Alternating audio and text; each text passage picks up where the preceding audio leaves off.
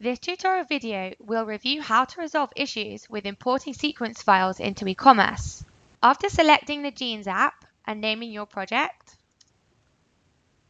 and then reviewing product specifications for Genes, you can then choose to either manually import your sequences by pasting them directly into the Genes grid and making sure you omit the column headers when initially copying the data, or alternatively, you can upload your sequences either in Twist's sequence submission template or in one of our accepted file formats, which is Excel, CSV or TSV, or FASTA. In an Excel file, the best practice is to clearly label the gene name and the sequence columns, and to make sure that there are only ATGC characters in the sequences. E-commerce has a unique feedback system to inform you of any specific issues with the formatting of your files and offers solutions to fix them.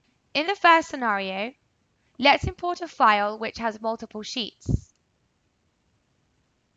E-commerce requires you to choose which sheet or sheets to upload.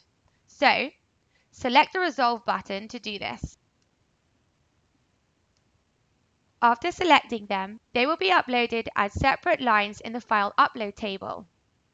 Now let's upload the next file, where the name column cannot be detected.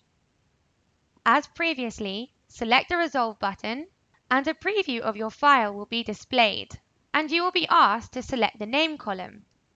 The same scenario will also apply if a sequence column cannot be detected.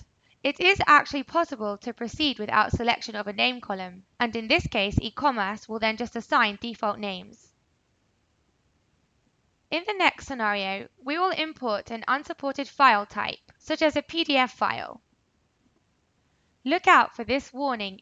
You will need to resave your sequences in one of our accepted file formats in order to proceed.